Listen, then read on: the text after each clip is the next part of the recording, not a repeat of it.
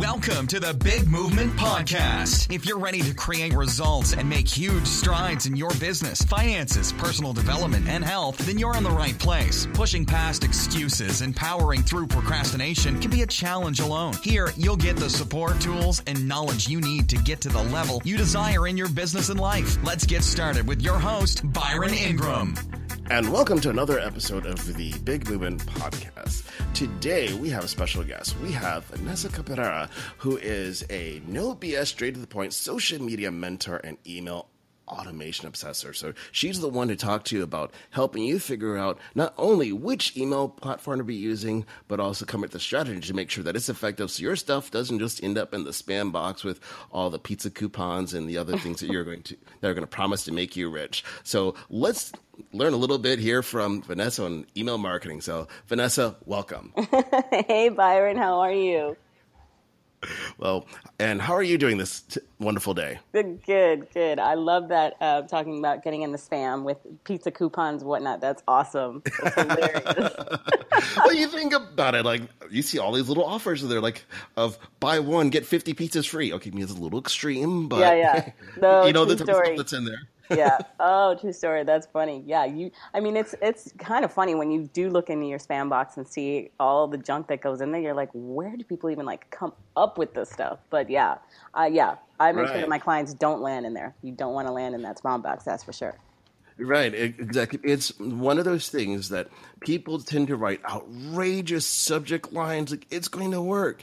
And before we really jump in, it's really kind of the irony thing is that you think those different scams you hear out there about like I just won this fortune I inherited, from some Nigerian prince or something out there. Yeah. Think, who falls for this? Yeah. A lot of people, sadly, that, you right. won this lottery and we need, your first name, last name, social security, bank account, and your firstborn. And they're like, okay, yeah, it's sad and scary. But yeah, people fall for it because they're still doing it. Right. And that's scary. Like, you wonder, who's that person that falls for it? And then you meet people, and they tell you about someone that they know, and you wonder, wow, that's scary. I think common sense would have just said, this just doesn't sound right. Yeah, something about this just doesn't feel. Go with your gut. Right, exactly. Like, 2 + 2 does not equal 19 billion, or something like that. Right. So now, Vanessa, tell us a little bit about yourself, because you have a distinct background that's really led you into the world of email marketing and automation to help people understand how they can leverage it in their business. Yeah. So I have been doing email marketing forever. That's actually my niche and my passion. I could talk about email marketing all day. I'm like an email dork. I look into my personal Yahoo account, and when I have 300 emails, I get excited because I'm that's new calls to action I can look at and new templates and, all these different strategies and how people are getting me to buy. And, so I look at email in a very different way than the world does, I think. Mm-hmm. So I have been doing email marketing since 2001. And it started when I was a marketing manager for a non-for-profit association. And back then, they were doing their monthly newsletter hard copy, sending in hard copy. And it literally would take us a week to get it done. We would obviously have to put together the content. We would have to print out all the pieces. We would have to stuff the envelopes. And so finally, I was doing some research and I found out about, an email service provider. So I went to my boss and presented it to him. And I wouldn't even call him a boss. He was more of a mentor who I still speak to today. And he's like, yeah, I love this. He really didn't get it. I was trying to show him, but it was difficult because it was so new, right? So he said let's go. He goes, why don't you present it to the board of directors? So we did at our annual meeting. And I will never forget it, Byron. I literally was standing in front of the board for about an hour, over an hour, trying to because there was no phones, there was no, laptops where I can show them, right? I was trying to tell them, and we were going back and forth, battling, and finally, after it seemed like forever, they said, okay, let's try it, but we still want our hard copy newsletter at the same time. I said, fine, done, agreed. So, needless to say, I sent out the first newsletter, and we never went back to to stuffing those envelopes on a weekly basis. And that's basically where it started. And then when I started sending out these emails, what happened is that a lot of my members started calling and asking me, how are you sending out these emails? What are you using? They look so great. Like, what is this? Like, what are you doing? So it was really, really new and exciting for everybody. And as that platform started to progress where, you could see who opened it, all that, my mind just like kind of blew up and was like, holy crap, this is pretty amazing, the information I can get in order to come up with new marketing strategies. So that's where it kind of began for me. Wow. And that's interesting because you think back to the early 2000s where some people are like email, oh no, I don't want to use that. And it was that novel item where some people was more curious, like, oh my gosh, I got an email, which is kind of different than a lot of people to like, how many did I get overnight? Yeah. Oh. So it's a dramatic shift in terms of how people are receiving the messages today. Yes, for sure. And like I said, it was just such a new platform that, getting an email versus getting a fax, Right. It was more exciting. Like there was even a movie, You Got Mail, Right. So yeah, that's how it started. So it was very exciting. So then, I could tell that, my members, our audience they were like looking forward to getting these emails. Oh, I can totally imagine it. It's, you think about that era, you were excited about getting emailed. Like, oh my gosh, I got an email. This is incredible. You felt special. It's Right. hilarious to say it, but that's exactly how they felt. They felt like special that they were getting this email. So Right. yeah, we were definitely hitting a nerve, and it was exciting. It was an exciting time for me, anyways. Again, I'm an email dork, so I would get off on that. But yeah, it was new. It was an exciting platform, and Right. Again, people think it's old school now, but not even close. It's still, in my opinion, email is just as relevant today as it was all those years back, if not more so. Right. Oh, definitely. You look at the world we live in terms of how people communicate. Email is just a vital component to be able to communicate with people in a timely fashion, to be able to stay in front of them, because you look at all the different avenues that are available. If you think about it from another perspective, you look at your typical postal mail. Yeah. And how many businesses have really drifted away? Or if you think about, let's say, just your average consumer, how many consumers have opted out of receiving any type of bill or notifications via the postal service? Mm-hmm. So the only thing that comes to them in the mail, for the most part, are advertisements. Everything of importance to them is via email. It's all digital. Mm-hmm. Yeah, it's all digital. Everything's online for sure. And yeah, I mean, I literally just changed my last bill that I was paying manually because they finally, it was my water bill, finally set up a way to do it online. So Wow. You're absolutely right. I don't get any bills in the mail. It's all completely digital. Right. I mean, we just live in that area where, if you think about it, if you're traveling around the world or the country or wherever for a couple of weeks, and in the past you would have to have your mail forwarded so someone could be looking out for bills and let you know, like, oh, hey, this came in for you, blah, blah, blah. And I was like, yeah, really? Right. You don't worry about like, oh, look, I have the value pack. I got like 3 of them in there. The value pack. Yeah, for sure. So you don't really think about it in the same way anymore because of how things shift. And the irony, if you think about it, because in the past, you would check your physical mailbox on a regular basis because, friends would write you a personal letter and so forth. And now think about how many people that if someone's going to send them something physically in the mail, they have to tell them, hey, I sent you this, so that way they'll know to go look for it. Yeah, that's true. So you have to send them an email or a text to let Right. them know that they're getting something in the mail. Right. Otherwise, like, you sent me something? Oh, whoops. Yeah. So things shift dramatically. For sure. And I think also for, when it comes to email marketing for small business, I think that's where, for me, like the aha moment came into place because I worked for a non-for-profit, right?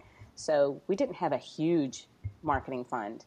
And so email turned out to be like this really cost-effective way to be able to reach our audience in such a way that was making like a big, like I could definitely measure our ROI over it.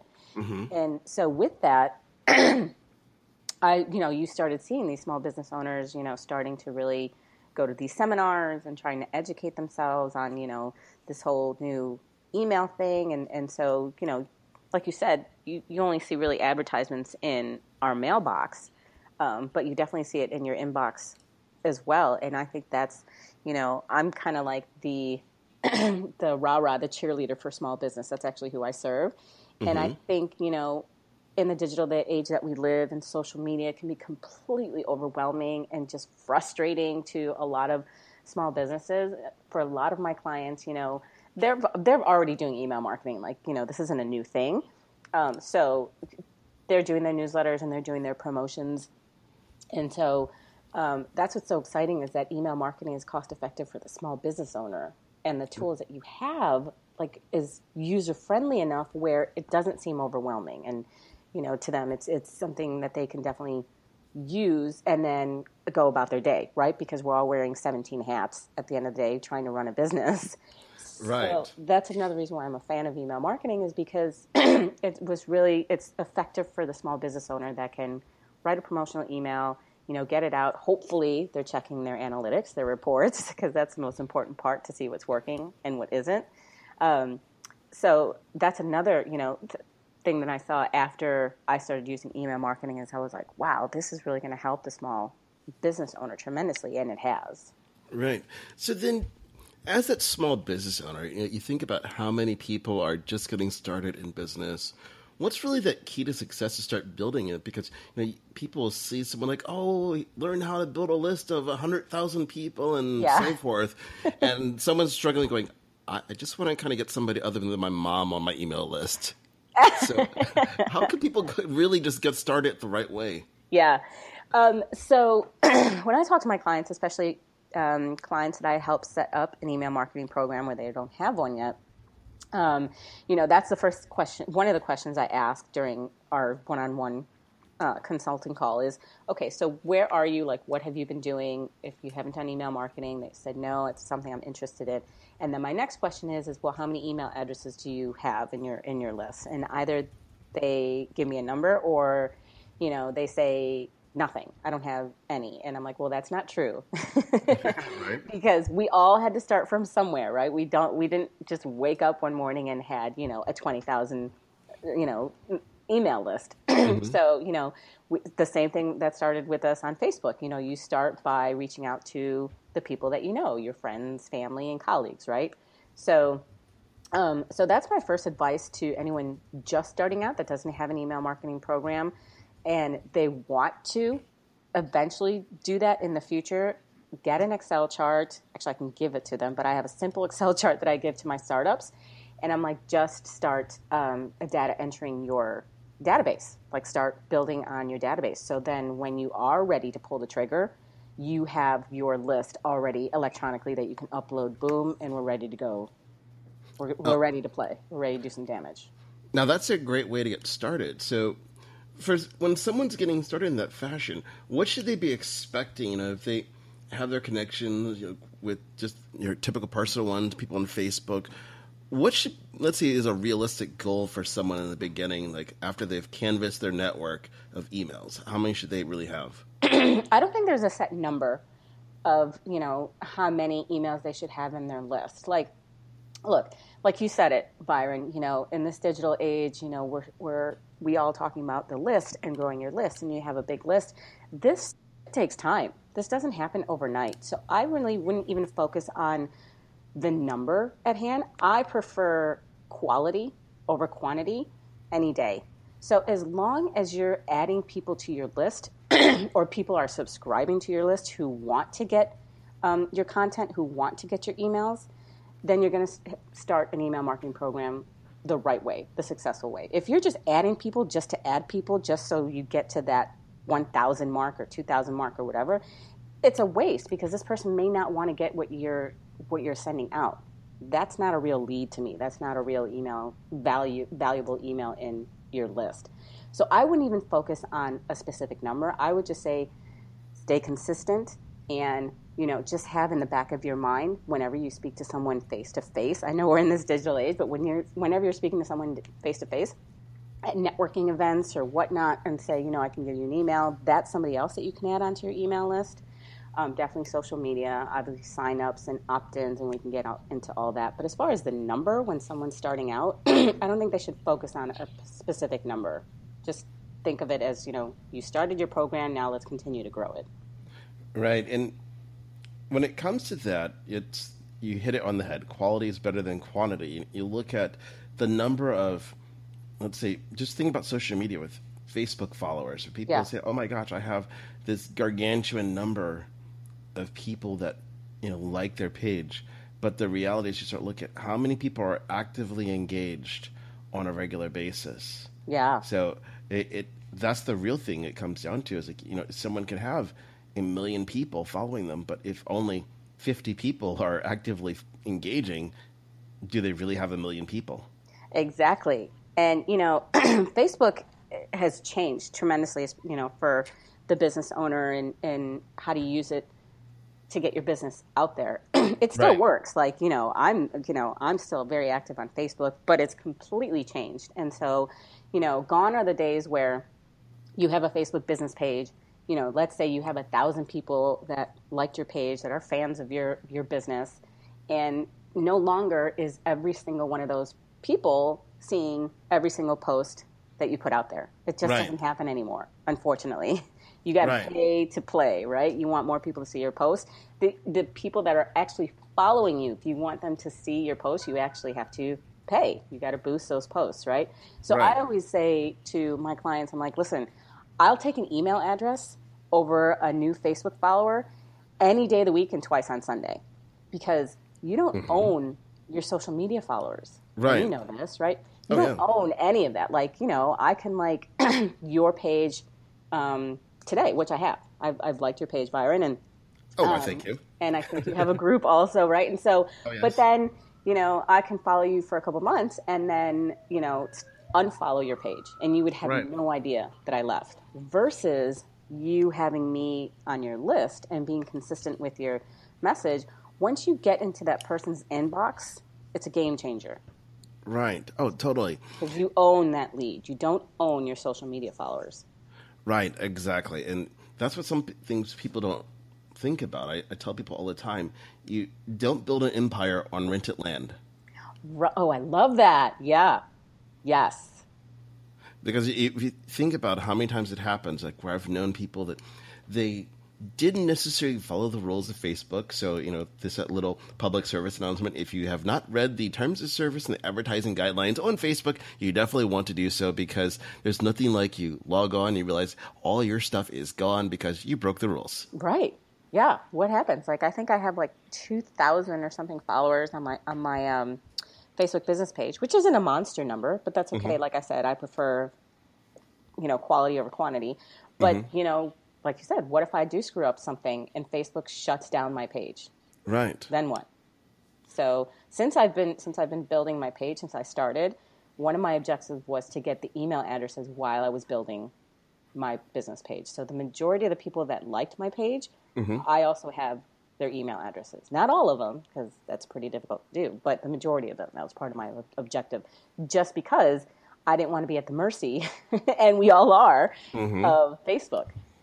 Right, exactly. It's become a core component of so many marketing channels about how do you interact with people. It's just one of the places where we know that on a consistently daily basis, people are going to be looking at Facebook out of all the different social media channels. Now, granted, you're going to meet that one person here and there that says, I don't use it. And I'm looking at them thinking, are you strange or something? Because you're like the only one. Yeah, you're the one, huh? Yeah, that 1% that just doesn't do everything like everyone else. Yeah, there's that one. Yeah.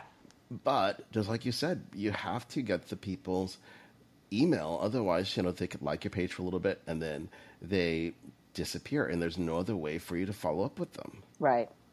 And another thing, when it comes to email versus social media, although I don't like to use that term because really one doesn't live without the other, in my opinion. They just go hand in hand. You cannot have a successful social media campaign without a successful email marketing program to back it up. But one of the things is that, people were focused on building their Facebook following, and that's all that they relied on, is that, you have to remember, people don't log on to Facebook to be sold to. They don't log on to Nike, so Nike is, saying, oh, this is our brand new shoe, and this is our brand new sock, and here's, a killer, mix that you can download. That's not what Nike does. Okay. Right. So if you're, all you're posting is your products and services constantly, you're going to lose them. You're going to lose your audience, and you're going to lose them quick, because no one goes on to Facebook to be sold to. However, you sell your products and services. You grow your business on social media. You grow a relationship. They get to know, who you are, your voice, your personality, how you can help them, all that stuff. And you position yourself as the expert, right? But you sell your products and services via email. That's where you sell your stuff. And when you think about it, whenever someone opts in or joins a list, whether it be, Target or Macy's or Nike or whatever, we're kind of programmed to know, I'm going to, when I get emails from Nike, I'm going to get, their latest shoe and the sales that they're having and, things like that in their emails. So you build your following on social media, you sell your stuff via email.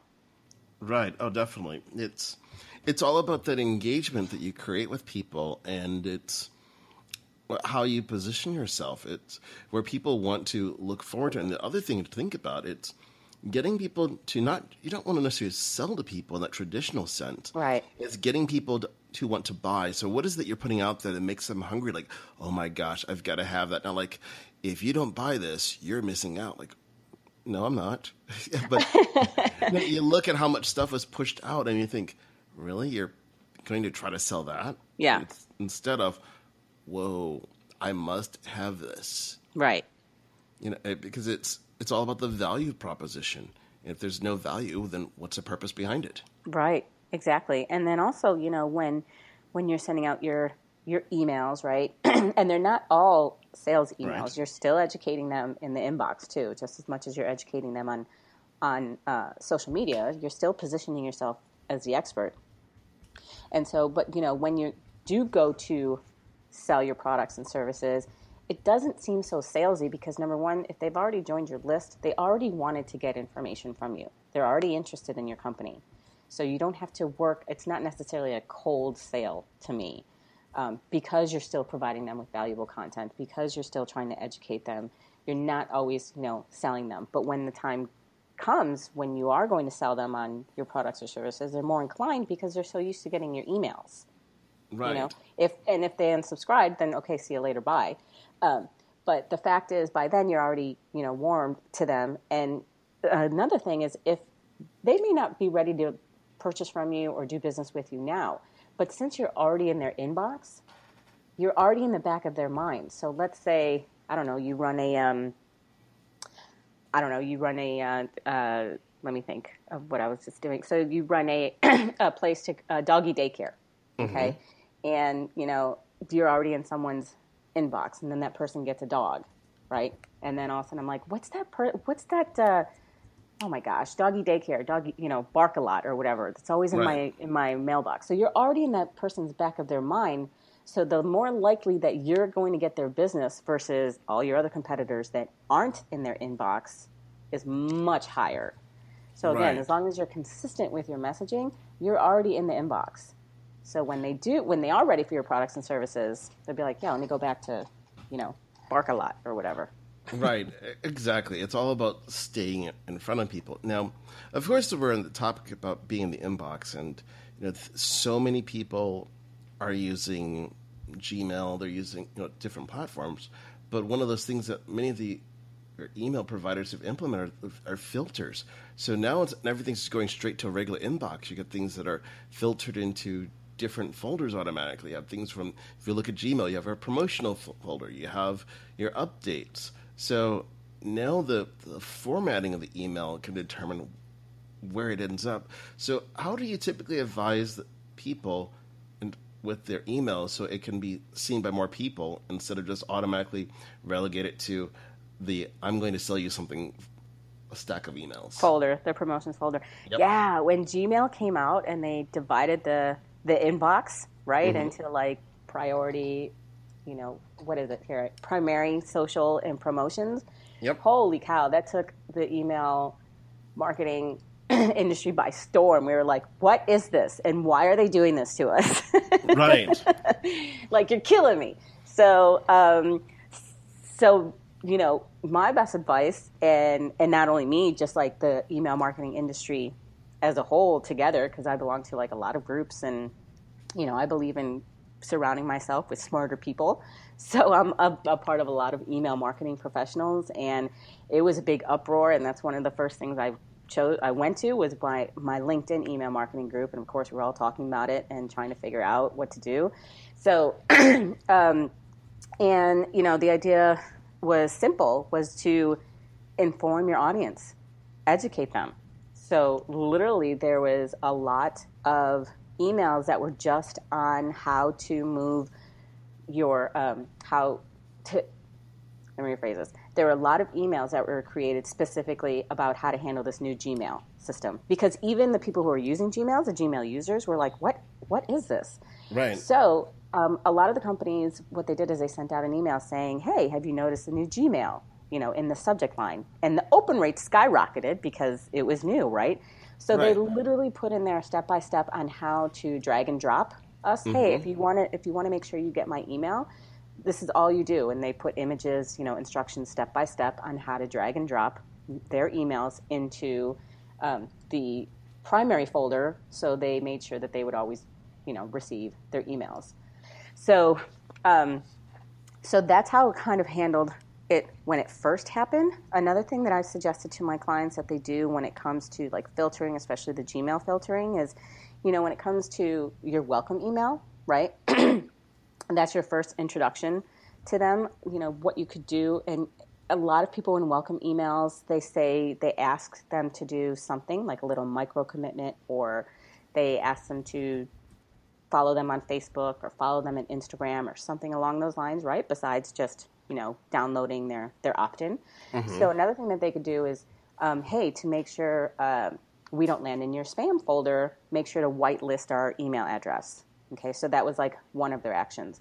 So a recommendation I had put to one of my clients is, instead of saying that, you can also include that plus saying, hey, if you're a Gmail user, make sure to drag and drop us into your primary folder as to not miss our future emails. So you're already educating them, like as they're joining your list.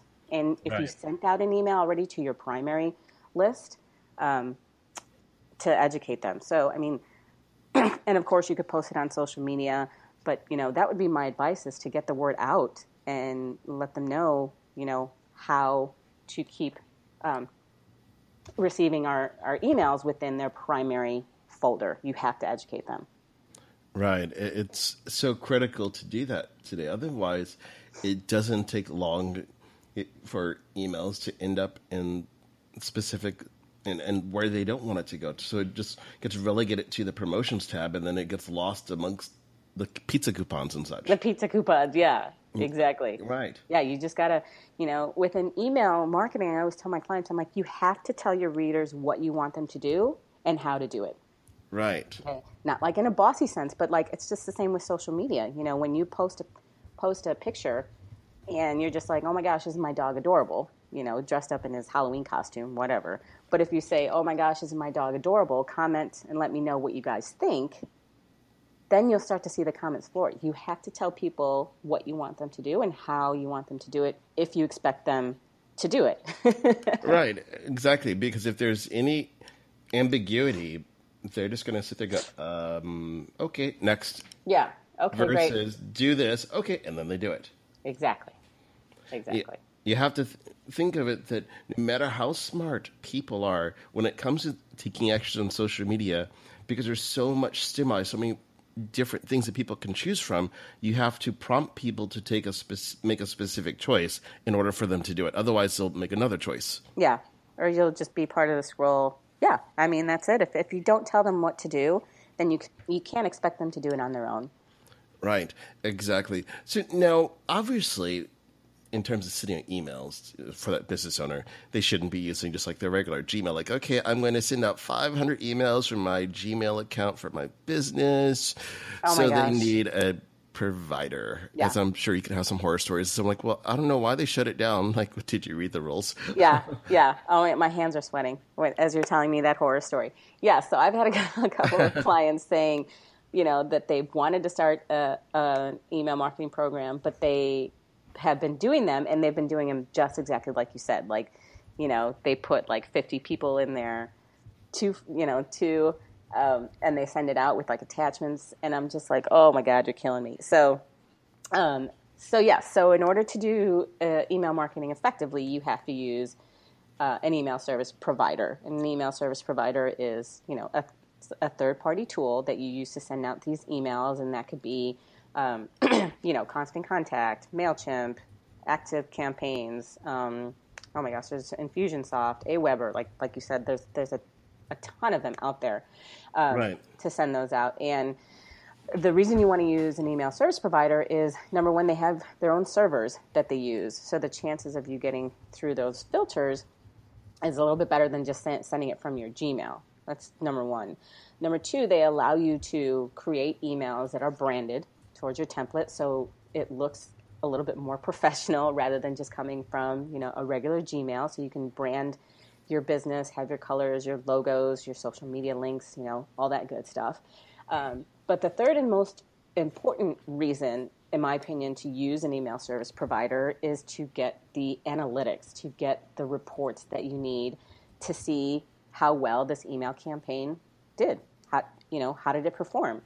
And, in my opinion, marketing is measuring. If you're not measuring what's working and what isn't working, and that's anything you do in marketing, whether it's email marketing, if social media, a direct mailer, radio, whatever it is, as long as you're measuring what's working and what isn't, that's basically what marketing is, just to keep it simple. I'm a simple type of chick. I think a lot of marketing people tend to make things a little bit more difficult than they are.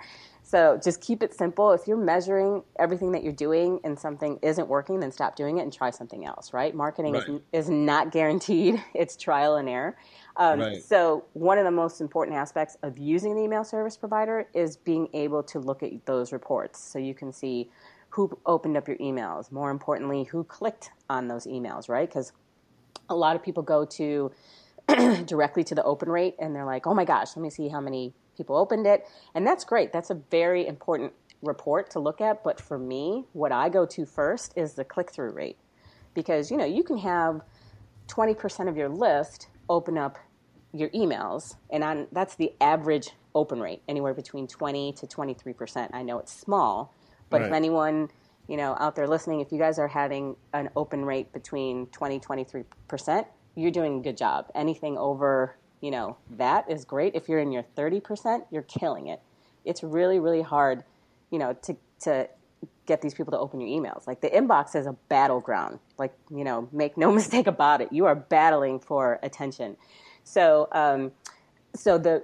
the analytic that I always run to is the click-through rate, because you can have, like I said, 20% of your list open up your email, but how do you know that they really read it? Right? How do you really know that they read it? Enter your click-through rates. When someone clicks on a link or whatever, you put your call to action in your email, that's a hot lead. That person was interested in what you had to say in that email. That person was interested in your content. And so those are the people that you need to focus on as your click-through rate.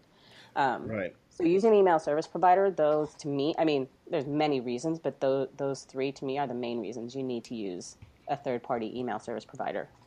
Right. And you hit upon one of those critical things. It's looking at the click-through rate, because at the end of the day, you want to look at the offer that you're putting out there, because if no one's clicking on it, then you can start narrowing down, is what you're promoting, was it relevant to your list? Right. Or this is the way that you phrased it. So it starts uncovering what you need to do to make something effective, because it doesn't do you any good if you have this massive list and you had, let's say, 50% open rate. You're excited, like, this is incredible, and you get one person that actually clicked. Right. What happened? Yeah. Right. Something's not right here. Yeah. So the subject line worked, right? If you got 50% open rate. But yeah, obviously your call to action wasn't quite there yet. So that's one thing you'll have to tweak. Right, exactly. But it's always looking, what is the end result that you're looking for, so you can be able to work backwards. So with all the email service providers out there, how in the world does somebody pick one? Yeah. Because if you think about it, seems like every month or so there's a new one popping up, like, oh, here's this, here's that. And you're like, I just want to click send. So how do you decide? Right. Yeah, I just want them to look pretty. Yeah. Right. Yeah, I get that question asked a lot, and there are a ton of email service providers out there, and my advice would be to do your research. You really have to do your research to see which one works best for you. Not every business owner is cookie cutter, right? We all need different aspects. So depending on where you are in your business, and what you're really looking to do and get out of it, you would just have to do your research and see which would be your best fit. So for example, Infusionsoft, is like the Mercedes of the email software industry, right? So they are it. And so if you're just starting off like a small business owner and you're just starting an email marketing program, I wouldn't necessarily recommend that, because that's a little bit too much for what you need right now. So for the small business owner just starting, I would say, look into Constant Contact, look into MailChimp, look into, Active Campaign, something like that where you're just getting started. But really, you just got to do your research, ask around, to other small business owners and see what they're using and why they like it. So if you're looking just to send out emails and you're looking for something user-friendly and not too complicated, my recommendation if you're just starting would be like a Constant Contact or MailChimp, something easy, because that's exactly who they target, is like the startups. Right. So obviously it's important to have the right message anytime you send out an email, then knowing that you have the right platform.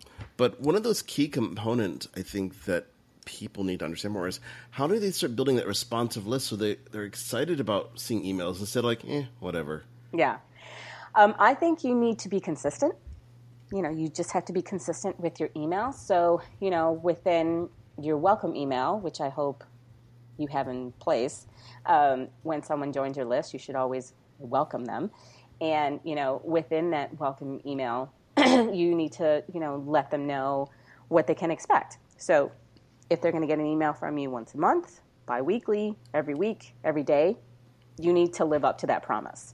So then they can expect to get these emails, and then your open rates will tend to increase.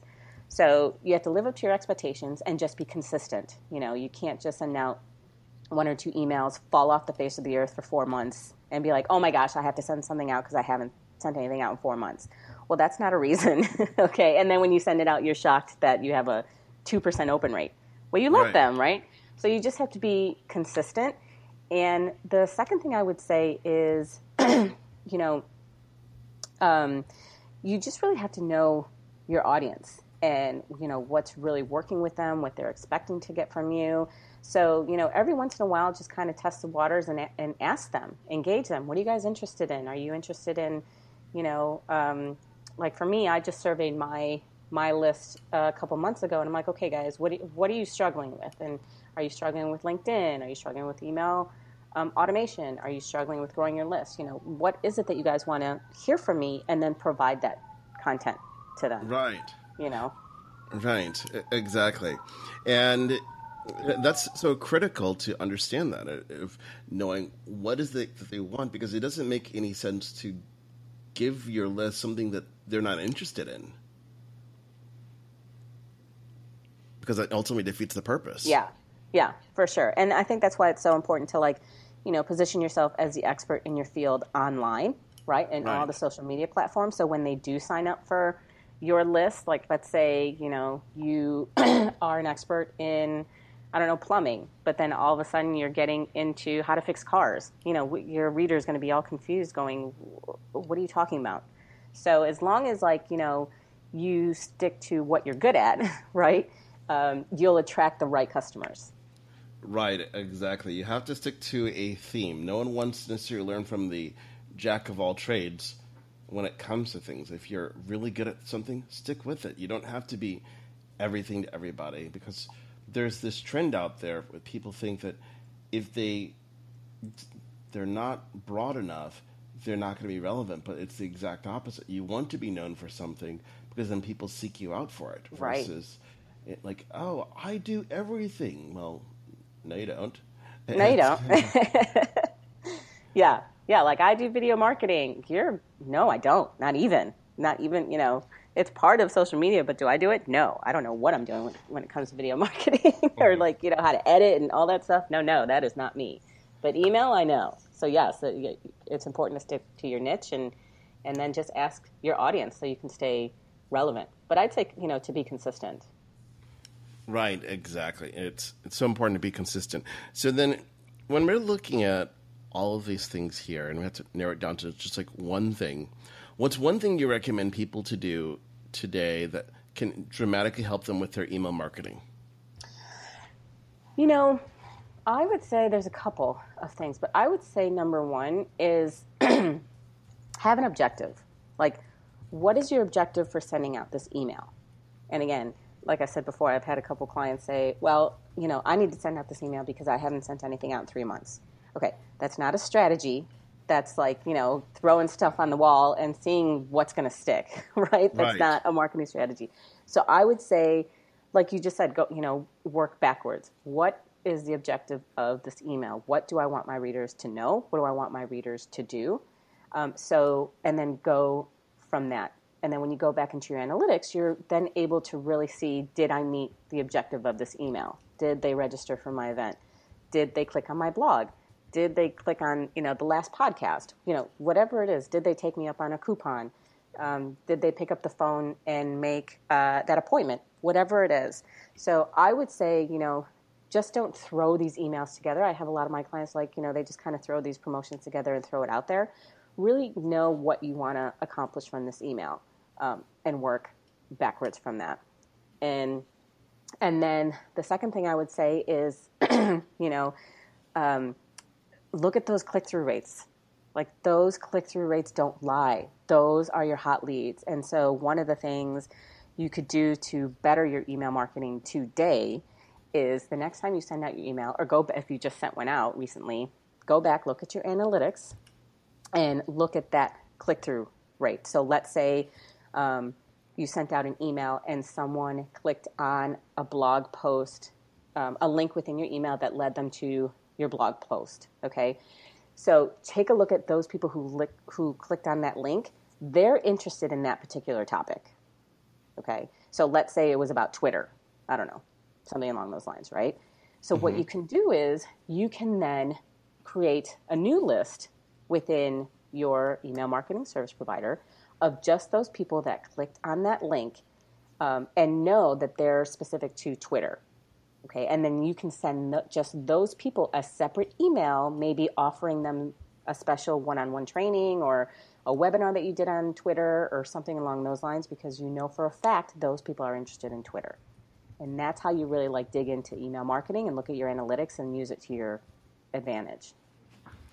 Oh, that's excellent. It's really powerful when you start integrating all of your marketing in that fashion, so you can present the offer based on what people look at versus just assuming well, they're following me, so they have to like this. Yeah. No, they don't. No. Yeah, they have to buy. No, they don't. But right. Yeah, that click-through rate, those are your hot leads. Always pay attention to your click-through rates. Right. That is awesome. Well, I want to thank you for coming on to the Big Movement podcast today. So how can people be able to reach out to you and learn more from you, how you can help them with their email marketing? Yeah. So thanks so much for asking, Byron. So I actually have a special for all your listeners. They can go to vanessa-cabrera.com/thebigmovement. And I put together the 7 essential elements of a great welcome email. And a lot of people, when it comes to email automation today, either they don't have anything in place, or they're not welcoming any of their new prospects, which to me, you just might as well virtually shoot me, because you should welcome any new person that joins your list immediately, because that's a new lead. But a lot of people get stuck on like what to say in their welcome emails, or what to do. So I actually have the 7 essential elements of a great welcome email. It'll help you create your own welcome email. And also what's really important is it'll have your voice attached to it. I've done a lot of emails for a lot of my clients, but the most important thing is that we capture your brand, your voice. So with this quick little guide, you'll be able to create a new effective email that will actually have them, taking action within doing business with you, not just welcoming them and then forgetting about them. This actually leads them to actually wanting to do business with you. So that is my gift to your readers. It's Vanessa-Cabrera.com, The Big Movement. Oh, awesome. Well, definitely want to thank you for coming on today and sharing your wisdom about email marketing and all that fun stuff that goes along with it. Thanks so much, Brian. I had an absolute blast. This was too much fun. I so enjoyed it. So thank you so much for having me on. Thanks for listening to the Big Movement Podcast today. And be sure to subscribe so you don't miss an episode. Now that you've surely been inspired to take your entrepreneurial career and business to the next level, you can stop by the website and get more. And if you're ready to boost your business brand, be sure to grab your free report, 7 Easy Steps to Build Your Brand Today.